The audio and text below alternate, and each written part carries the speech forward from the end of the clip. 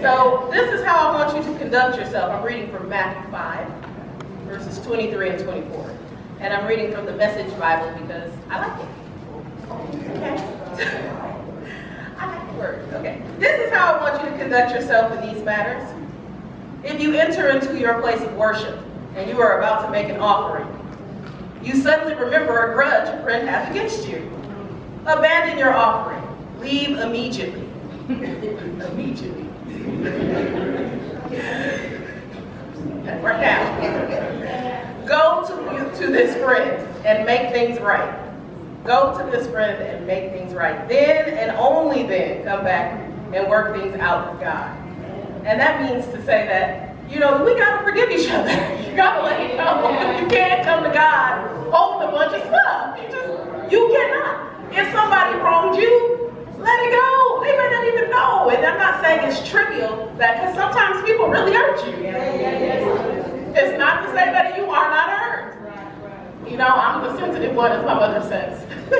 And I get hurt. And I'm like, okay, God, I got to let it go. I have to let that go, because the more you revisit it in your head, the more roots that thing takes. And it gets deeper and deeper. And every time you revisit it, you are opening that wound again. You hope that God heal it. So you have to let that go so that you can allow God to heal it. And then you can come back to God and be open and free. And that's when you have true freedom. It's when you let things go. That's real freedom. That's when you can be free in the Holy Spirit.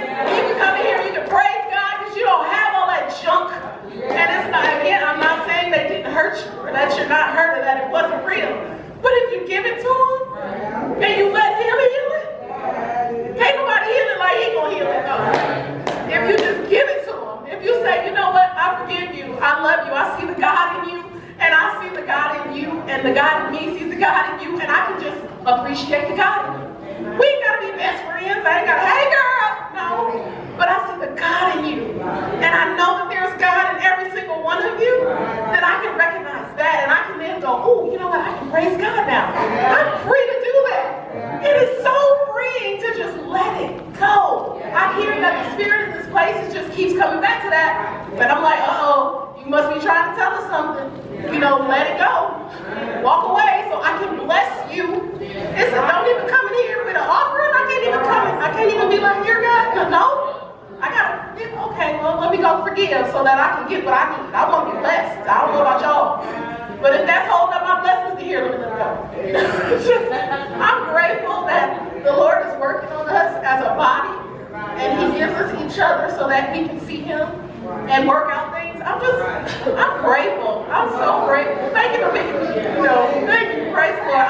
I'm grateful to be here.